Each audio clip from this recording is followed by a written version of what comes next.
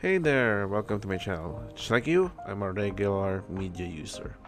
With the release of the TP-Link Archer BE230 BE3600 dual band Wi-Fi 7 router, I figured to give it a try since there aren't many reviews out there. As a fellow casual user, I'm curious to see how it really performs in everyday use. So in this video, I'll be diving into the real-world performance of TP-Link Archer BE230 BE3600 dual band Wi-Fi router. I'll also be comparing it to the router I've been using, which is the Huawei Wi-Fi AX3 Wi-Fi 6 Plus. So without further ado, let's jump right into it. First up, I wanted to set a benchmark.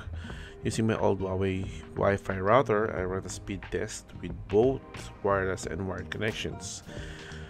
This will give us a solid baseline to compare against once we start testing the Wi-Fi 7 router.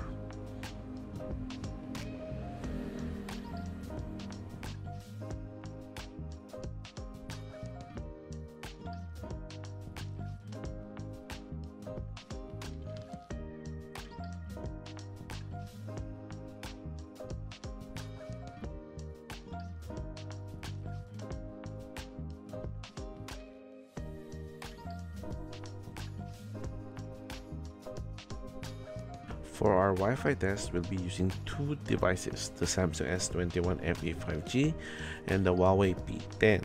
The P10 is limited to the Wi-Fi 5 protocol, which makes it a great addition to this test. So let's see if older devices can benefit from the newer generation of wireless routers.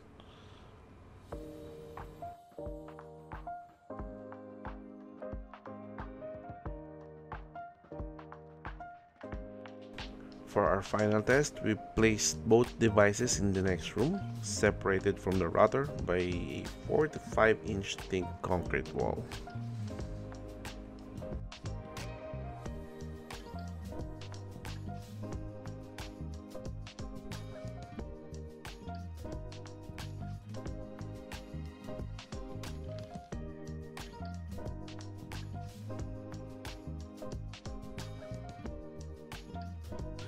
Now that we've set the benchmark with our old router, let's see how the BE3600 Wi-Fi 7 router performs.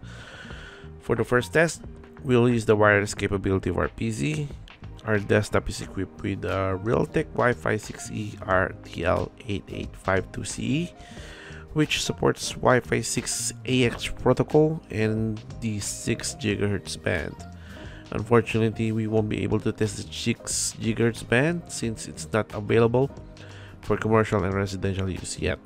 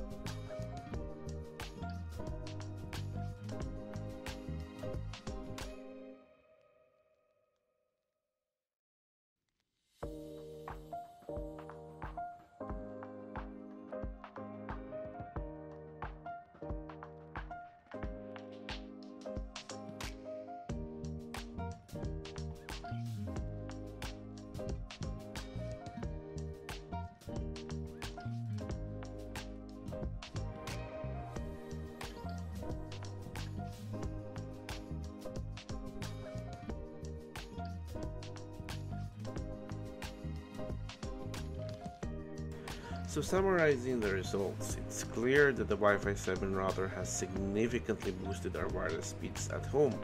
Even our older Wi-Fi 5 devices are seeing a nice bump in speed. It's also worth mentioning that we used the smart Wi-Fi feature during our test, which lets the router and devices switch between bands automatically. Additionally, keep in mind that the Archer BE230 Wi-Fi 7 router has a separate bandwidth that needs to be configured if you want to use the MLO network. You can learn more about that by googling MLO network TP-Link. It's like a feature that allows devices to send and receive data across different frequency bands at the same time. which really improves transmission rates and reliability. So with that, thank you for watching this short review and performance test of the TP-Link Archer BE230 Wi-Fi 7.